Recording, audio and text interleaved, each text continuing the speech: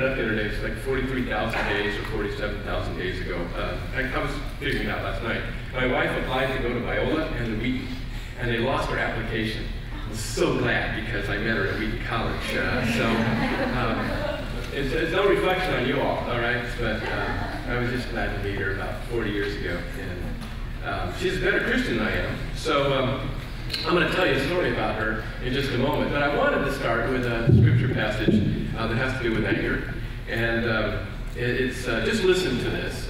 Don't turn to it. Just listen to this word from God. But in James chapter 1, verses 19 to 21, James says, "You must understand this, my beloved. Let everyone be quick to listen, slow to speak, slow to anger, for your anger does not produce God's righteousness. Therefore rid yourselves of all sordidness and rank growth of wickedness, and welcome with meekness the implanted word that has power to save your souls." That's a good word for us, and I want you to keep a couple things in mind. Be slow to anger, and also this idea of just spending some time. Well, we're going to talk about it, patience.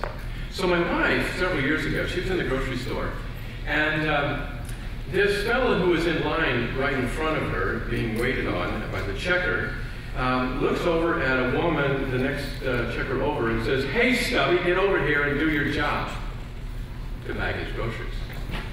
So my wife, as I told you, better Christian than I am. I mean, I'm sitting on the plane sometimes, and she's praying with the person next to me. I don't get it. But anyway, my wife was stunned. And so she was so startled, she didn't know what to do. So she says to this guy, "Were you joking, or were you actually talking to another human being that way?" And he told her this wasn't any of her business. And so she replied that it wasn't right to talk to somebody that way. And his response didn't match his chronological age. He used some lines that you would hear on a child's playground. And then ended with this: "I'd hate to be your husband and wake up and see your face every morning," which shows us that he not only lacked emotional maturity, but he also had poor aesthetic judgment. He really did. Anyway, but my wife just answered calmly and said, "I feel sorry for you. It's very sad."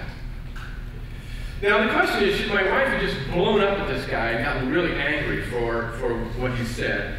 And that leads to another question: is there any place for anger in the Christian's life? And so I entitled this "The Good News About Anger" because I wanted to be ironic. I don't think there is much good news about anger in the Christian life. I've been listening to a lot of guys who lived 1,500, 1,400 years ago. They're actually in my Bible study group. Just because people are dead doesn't mean they don't get a voice in your Bible study group, all right? So we listen to them and we read. Now we can talk back to them and they can't talk back to us. That's a nice thing. But I'm with these guys you might call monks. And that guy named Evagrius, Cassian, Gregory the Great. And then much later, we let Anselm in because he was actually bouncing off of these guys. So I've learned a lot about issues like anger and the other, what we call deadly sins. And what I want to share with you this morning is going to have a lot to do with what they have shared with me. And so I have to give them a big footnote. Now they learned a lot of this stuff because they were using scripture and trying to live it out in community. And they really came up with what you might call a Christian psychology. It's an authentic Christian psychology. They didn't take secular ideas and then baptize them with Christian jargon and proof texting. They actually began with their Christian understanding of life and then observed how life got along in this community they lived in and came out with an authentic. By the way, the word authentic means original. So this is an original Christian psychology in that sense. So these guys are in my Bible study group, and so I'll be working off of them. And it's an important issue, this issue of anger. It's important. Some of you already got angry today. I caught myself on the 55 today. Yes, guy in front of me. Yeah, the LA freeways are a good example of this. I said, "God, I'm going to talk about anger," and I just blew. And then we saw it with a giant Dodger game, right? Dodger Stadium. anger can be deadly in that sense. It almost became deadly. It does become deadly in an international sense. I mean, Iran, places like that, people get angry about what's going on there. And of course, yes, some people get angry about AP losing to Biola 2 nights ago. But it's a dangerous emotion, and it floods our lives from both trivial ideas to international issues. Well, before we get to anger itself, let me just talk a little bit about these deadly sins, what are called deadly sins. They actually started with a list of 8. So a couple of guys in my Bible study group, like Pythagoras and Cassian, had a list of 8. And then Gregory the Great comes along in the 6th century, and he messes around with the list, and he comes up with the list we've got today of 7. And they're really chief sins, cardinal sins, capital sins. And that word means that they give birth to other sins. So these are kind of at the head of the list. And if you've got one of these, then, and by the way, every one of us throughout our entire lives will be affected by every one of these sins. Some more than others. That is to say, there are some on the list that will affect you more than somebody else, and then that person is going to be affected more by some others on the list. But in any case, these chief sins, these cardinal sins, can become deadly. And they become deadly when they become habitual. For instance, if anger becomes habitual, it might manifest itself in something like racism. And a racist attitude, a deeply racist attitude, is deadly. And so that's why they're called deadly sins. They can actually kill us, but more than that, they kill the grace of God flowing through our lives. And we're going to need a spiritual angioplasty to open up those spiritual arteries so the grace of God can flow through. But when these sins, these chief sins, get in there and clog up those spiritual arteries, God's grace can't flow through to change us. So that's why they're called deadly. Now, these guys in my Bible study, they saw that a lot of times these pair up, like gluttony and lust.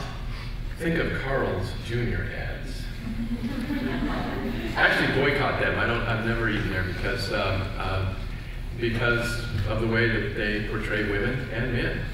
Men can't break breakfast, they can't break an egg.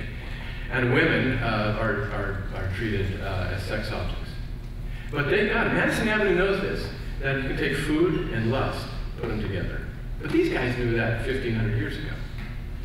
And they saw these kind of combinations that gang up on us. And very insightful. They come oftentimes in these pairs. They said gluttony and lust are the first ones because they involve our embodied existence.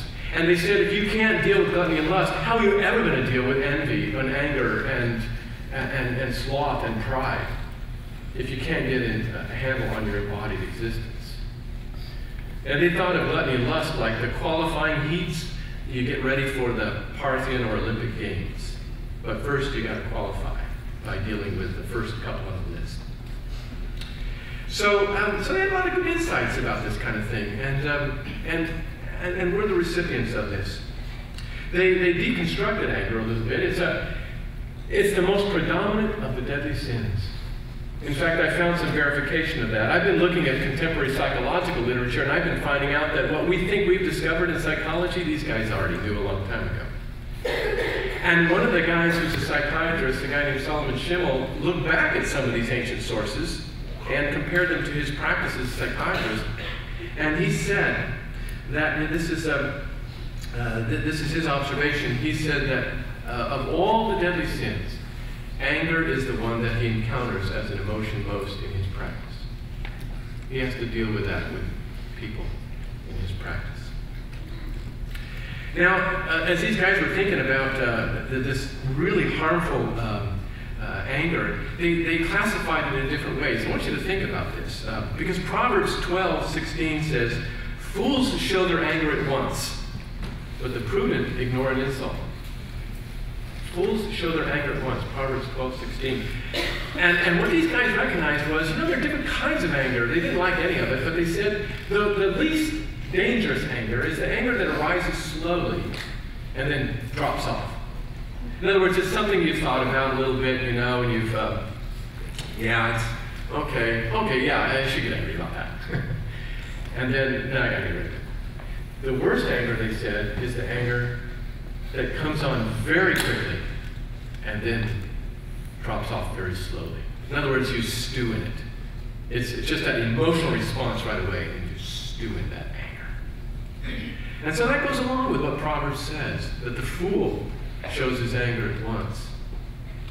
Now, they said a lot of times this anger comes from greed.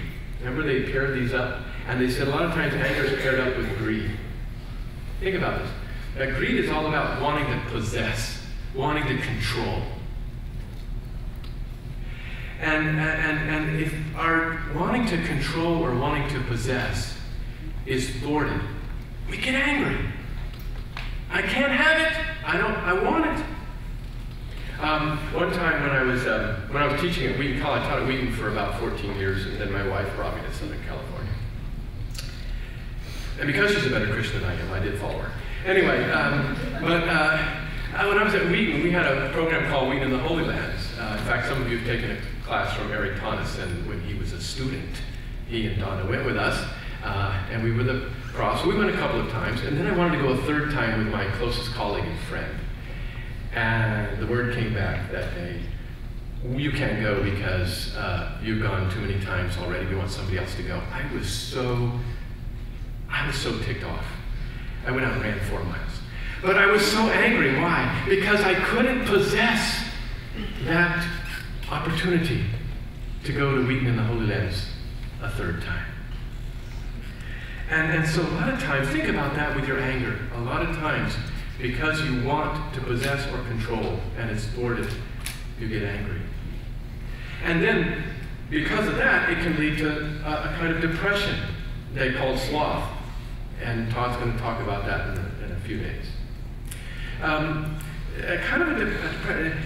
think about this in my attempt to play tennis. When I was a kid, my dad tried to teach me tennis, all right? So we go to the tennis court at the local high school. And he'd hit the ball to me, and I would hit the ball somewhere else. I'd hit it in the net, or I'd go sailing over the court fence, and I would just get so mad. I would get angry because I couldn't possess the skill of playing tennis. And then finally, after my father tried to teach me a few times, actually I was trying to learn how to take lessons from John McEnroe, because if you know tennis, he would get angry in the court. But he got angry as a good tennis player. I was getting angry because I couldn't possess this skill. So I finally gave up. And so that's kind of a sloth. I mean, my greed led to my anger, led to my giving up.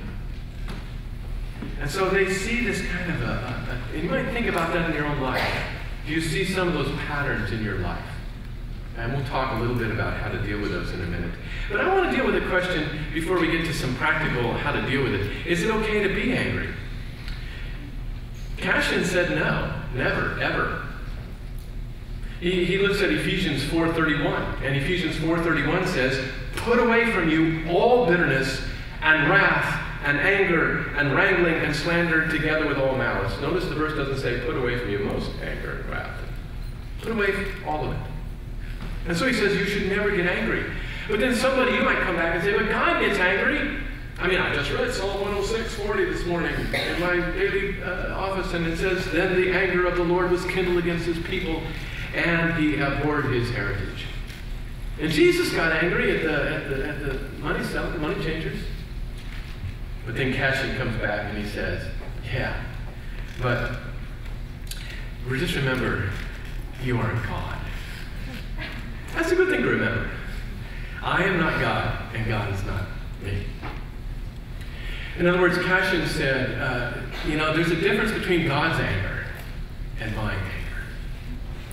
And not only that, but Cashin said, what happens is usually when I get angry, I try to rationalize it. I always rationalize it. In fact, it was very interesting. Even 1,500 years ago, they looked at Matthew 5:22, where Jesus says, "Do not be angry." And that's what the original text said. But even 1,500 years ago, they knew about textual criticism, and they found out that some later texts added the phrase "without cause." Do not be angry without cause. And if you look in the King James Version today, it'll still have the verse that way. But if you look in the newer translations, that have worked with better manuscripts and older manuscripts, it'll simply say, don't be angry, and then in a footnote, some manuscripts add without cause. And Cassian says, of course, who's going to say, I'm really angry? I don't have any reason to be angry, but I'm really angry. Of course, we always justify it. We always rationalize it. Always. I'm angry. You know, this stupid jar won't open. Which is a stupid rationality, but that's, well, even if it's something inanimate, we rationalize our anger. And so Cassian's very cautious. But then you might come back, you might say, well, did you look at Ephesians 4:26? Be angry, but do not sin. Do not let the sun go down in your anger. I mean, it says, be angry, but do not sin.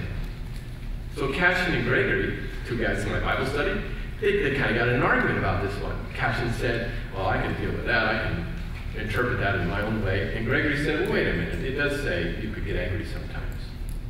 But here's what both of those guys in my Bible study agree on. They agree that it's really hard to be angry and not sin. It's really hard to be angry and not sin. And the reason that they said that was, and this is the primary reason why they objected to getting angry at all, is it interferes with our discernment. It interferes with our judgment, our good judgment. I mean, all you have to do is drive on the LA freeways and see that, right? Road rage. I mean, it's stupid, right? But people get angry and it interferes with their good judgment. And sometimes they then make decisions in haste, in anger, that will be life-changing for themselves and for other people on the road. And so they're very concerned that we not be blinded by anger. And so they were very conservative. Don't get angry. And then they said, you know, one other thing, it interferes with our prayer life. It interferes with our prayer life. 1 Timothy 2:8. 1 Timothy 2:8 says, I desire then that in every place the people should pray, lifting up holy hands without anger or argument. Matthew 5:23-24. Jesus says, if your brother's got something against you, don't go up to the altar and pray and worship me first. First go reconcile with your brother or sister, and then come and pray and worship. It's difficult to pray while you're hanging on to some bitterness. It's difficult to pray if you've got some resentment in your life. When I was at a monastery one time, Brother Gene, crusty guy, ex-Marine, long white beard, we were in prayer that morning and we chanted the psalm, the imprecatory psalm, dash their children's heads on the rocks. Not a great way to start your morning, you know what I mean? And so Brother Gene came up to me afterwards and he said, does it bother you to say that in prayer? And I said, yeah, it did. Does me too, he said. But then I think of everybody in the world this morning who feels that way because they've been treated unjustly, and I stop and pray for them. But you see what he did? He had to dissociate the anger from the prayer. He couldn't enter into that prayer itself. He had to dissociate from it. And then pray for people who did feel that kind of anger this morning. Dietrich Bonhoeffer, in his wonderful book, Life Together. If you've never read Life Together, read that book. Get it right away. Just skip classes today and read the book. Anyway. But in Life Together, Dietrich Bonhoeffer said, you cannot hate, you can no longer hate a brother or sister for whom you pray. You can no longer hate a brother or sister for whom you pray. Try it. So anger interferes with our prayer life, it interferes with our good judgment. How are we going to deal with this anger? Well, there's always a countervailing virtue for all of these sins. In other words, if you're dealing with one of these sins, you need to cultivate some sort of characteristic or some sort of virtue in your life. And for this one, it's patience. Patience. They said, don't vent your anger. That'll just make it increase. And by the way, modern psychology says the same thing. And don't suppress it, don't stew in it, but develop some patience.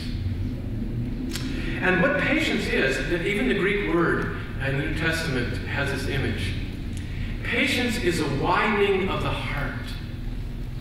You know, if you take a very small water pipe and push water through it, but then it comes up to another pipe that's larger, you know what will happen. It'll just shoot through the small pipe. But if you have a larger pipe, the water goes more slowly and doesn't have the same force. And that's the idea.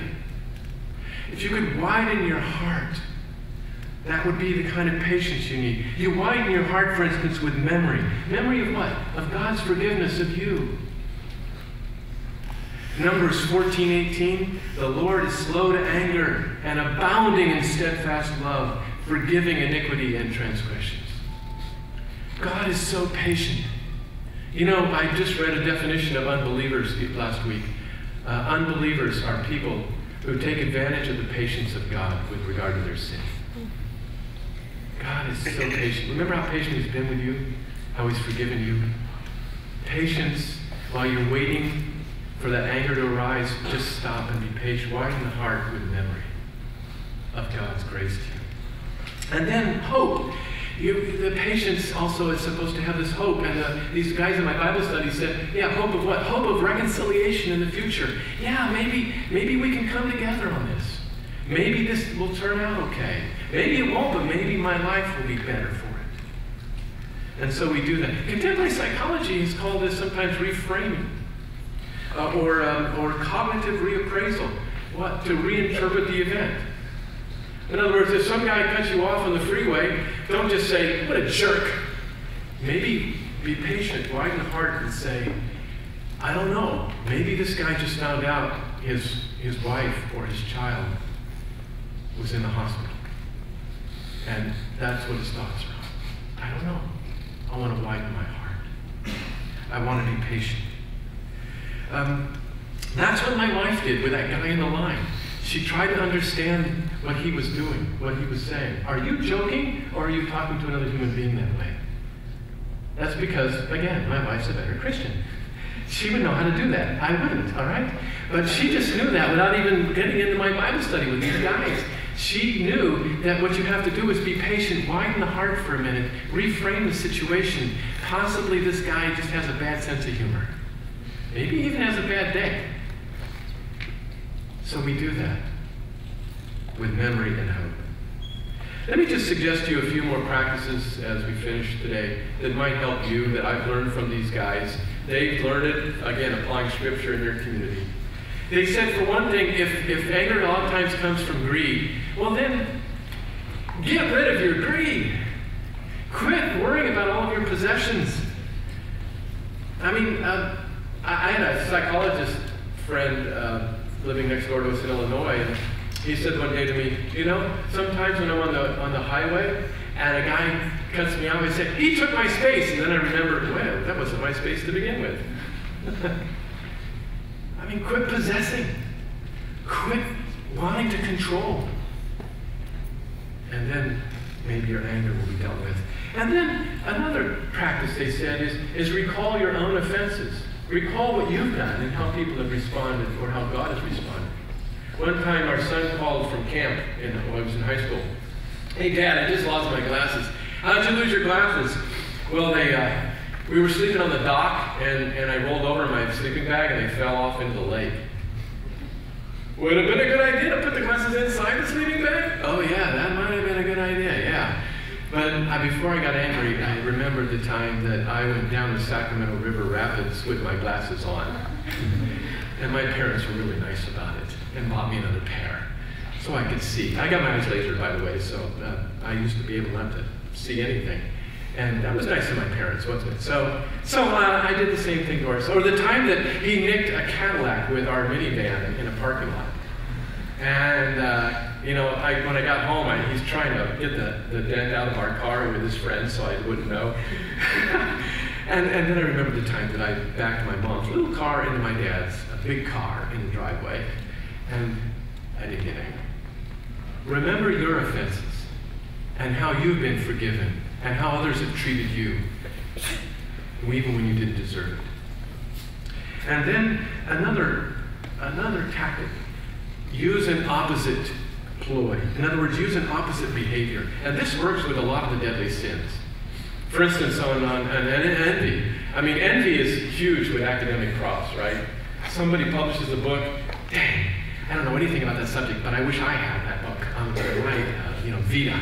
Dang. So I did that with my son one time. He loved Emily Dickinson's poetry, and my colleague published a book on Emily Dickinson at Wheaton, and I don't know anything about her, really. I was angry that his book was a success. And so I went to the bookstore and I bought it, and I had him sign it to my son. Because what you have to do is do something that is opposite of the sin. So for anger, if anger arises from greed, give something away. Or sing a praise song. It's really hard to sing a praise song to God and hold the anger inside against someone or something. Or run 4 miles. Or thank God for the opportunity that He gave you just now to develop patience. So use an opposite behavior. And then one other tip off here. They said, prepare. Prepare. In other words, monitor your past episodes of anger. When was the last time you got angry? How do you get angry most often? For me, it often is on the freeway. So when I get in the car, I just have to think, Ockholm, you're going to now get on the LA freeway. There will be people who will get in your way. There will be people who drive slow in the fast lane because they're on a cell phone. You need to remember this, and I just kind of mentally put a little phrase on my dashboard, a mental phrase, unconquerable benevolence. That my good wishes for others will not be conquered on the freeway. And then I have to monitor. In other words, have really good self-knowledge about yourself. Become an expert on your own anger. Become an expert on your what triggers. And then this. Keep a perspective on the end. What matters most in your life? These monks always said that. They always said, remember that someday you will die. From ashes you came, to ashes you'll go. And remember someday that God will bring all to a conclusion, and that the little things that you're angry about now will be small in comparison. As a matter of fact, Scripture tells us that God is patient, and that God wishes all to be saved, and that our anger does not accomplish His righteousness. Our anger does not accomplish God's justice. He is in charge. He will get the work done. And these guys in my Bible study are constantly reminding me of that. I want to pray for us now as we close, but I want you to remember this too. That my guys in my Bible study always know that underneath all of these good suggestions, there's God's grace. That without God's grace working in our lives, that in those arteries, that none of this is going to be possible. And so we need to keep those spiritual arteries clean. And if you need an spiritual angioplasty, use some of these tactics that they've come up with and get rid of that anger so that God's patience can flow through you. God's so patient, He waited in the womb of Mary for 9 months. Let's pray. Father, we thank you that you're patient with us. It blows our minds away. How could you be patient with us? Because every day we let you down. Every day we come back to you and ask for your forgiveness again. And every day, every moment, you come back to us and say, I love you, and there's nothing that you can do that will make me love you less, and nothing you can do that will make you love me more. That make me love you more. So we thank you for your patience for us. Would you instill it in our lives through your Holy Spirit so that we can go through this day, even this day, and not let anger control us, but know that the good news is that you wait for us and you want all to be saved, and that you're doing that salvation work in our lives right now. We pray this in Christ's name. Amen. We hope you enjoyed this message. Biola University offers a variety of biblically centered degree programs, ranging from business to ministry to the arts and sciences. Learn more at biola.edu.